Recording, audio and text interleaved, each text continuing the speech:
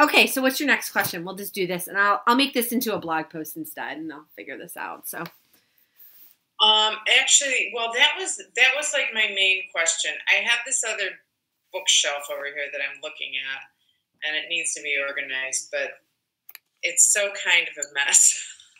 Well, let me show you, I can do. I'll do a quickie, and I'll give you a plan. Do it. I don't care. No judgment. What, you just. Want to see it? Yeah, I just showed you all my mess. All right, so I have. Let me see. Can you see it? Kinda.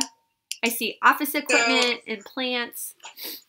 Yeah, so it's got a bunch of like boxes and a magazine and a box of cassette tapes, and then there's the plant, and then like a photo album stuck in there, and an old journal, and and a few binders, and then here I have some. I have the CD player and some labels, and then kind of more on the bottom, books, envelopes, like everything's just kind of all there. Are my checks over here and some office supplies. It's just all like a total mishmash. Right. Okay. So the first thing I want you to do when we get off the phone is to take a picture of that and send it to me. Because I have an idea. Okay. All right.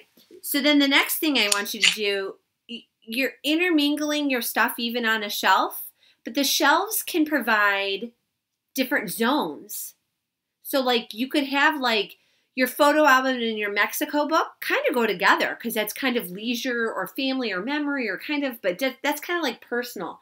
Then for your business supply, then you have business supplies and office supplies. So I would think, look at your bookshelf and see what zones you can create and put all like things in a zone. Because was that 3 shelves or 4? 4. Oh, so you could have 4 zones. And like the plant could live next to the radio like it is or whatever. But like you can, I think, mix in the plants in the zones. The plants won't, they're neutral. But like I would get like all your checks and maybe some of the binders that go together. And then the envelope should be with the pen so that you have like a little supply section. And maybe so that you don't have to look at the box of envelopes, you get like a little basket and tuck all your stuff in there. You'll also be able to use the vertical space a little bit more in the bookshelf so you won't have to spread out horizontally. But then you'll always know, like if you find a random whiteout container or random highlighter, you chuck it in the basket. That way it eliminates the little clutter and gets it all together. So, okay, that's a good idea. Is that helpful? Yeah, and I think I have a basket downstairs that I can use for that. Yeah. So, is it the mishmash and you've just kind of been adding things where they fit? Yeah, I think if I just need to put something somewhere, I just put it up there. But I don't really have any... Because it's out of your immediate way? Yeah. Yeah, and there's like some greeting cards that just need to be thrown into the recycling, and that's what I would suggest. Is doing that. Establish. So what do you recommend like for zones? Like what do you? Okay, so you had personal stuff. What were the binders?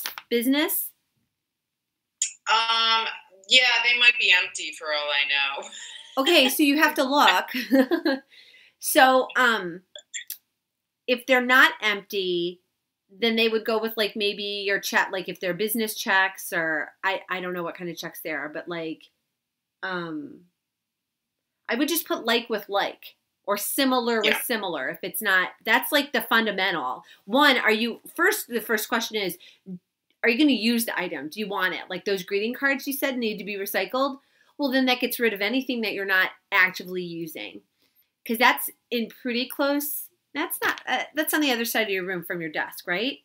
You can't just pivot and you're right there. It's close-ish. Kind of right next to me. I can't reach it. Right. So in space kind of like that, I don't call that prime real estate, but that's like still beachfront. right? So it's not like, it's like the next street in from the beach. So it's still really good space. And so you want to have stuff on there that you're actively using. If you're not actively, if that binder's empty, it does not need to live on the shelf. It needs to live in a box with other unused binders that are not being loved, somewhere that is harder to get to. Because you want the stuff that you're actively using to be super easy to get to. Okay. That's very good advice. Thank you. I'm glad it's helpful. But yeah, so what is the biggest thing? Is that it's just a catch-all?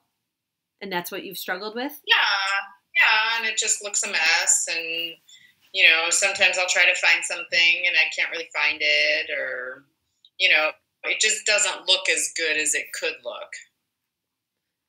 Yeah, I think if you were to get like 3 baskets that all look the same and use those on, you know, different shelves, that would help unify it, because you have so many different things working in there. And it would also help, like, that way you could get more than one zone on a shelf if you needed